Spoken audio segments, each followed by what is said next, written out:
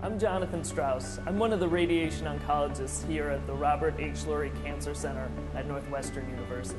I specialize in the treatment of breast cancer.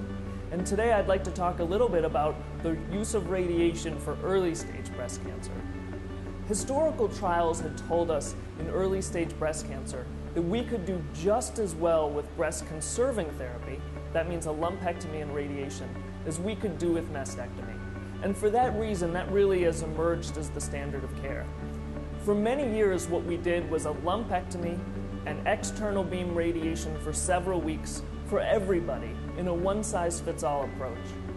Much more recently, we've been trying to individualize therapy instead of using a one-size-fits-all approach. And that really means finding groups of women who may be at such low risk of recurrence that they could leave out radiation, or finding other more convenient forms of radiation for some women as well. When we think about women with invasive breast cancer, we've identified a subset of women at very low risk of recurrence.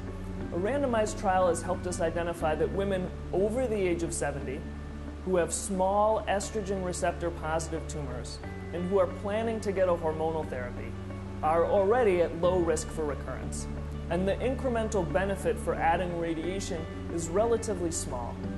When I meet a woman like this and she comes to talk to me, I discuss the pros and cons of getting radiation, the small benefit it provides weighed against the hassles and side effects of treatment.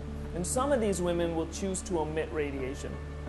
For these women, another very good option is what we call hypofractionation, or external beam done in a shorter schedule that's more convenient. And either of these options is very reasonable. When we think about the treatment of DCIS, or ductal carcinoma in situ, we have 4 randomized trials that told us that radiation cuts the risk of recurrence in half after a lumpectomy. That is true, but it's also true that some women are at very low risk of recurrence at baseline. These women appear to be women who are postmenopausal with small, low to intermediate grade DCIS that's widely excised. And for these women, omission of radiation may also be a reasonable option. Again, these women will sit down in consultation with us and we'll go over what we believe to be the pros and cons of using radiation and the options of radiation that exist now. Again, for all women, I think we're past the idea of a one-size-fits-all approach for everyone, and instead we really think an individualized approach is more important.